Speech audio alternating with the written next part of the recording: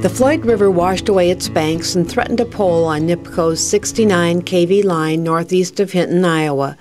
Line crews are relocating about 1/3 of a mile of the line out of the water's reach.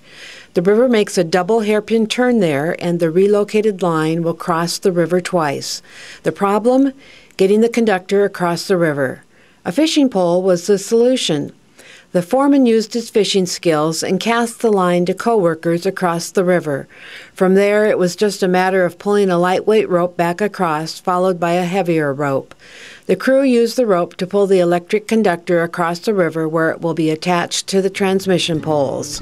Problem solved.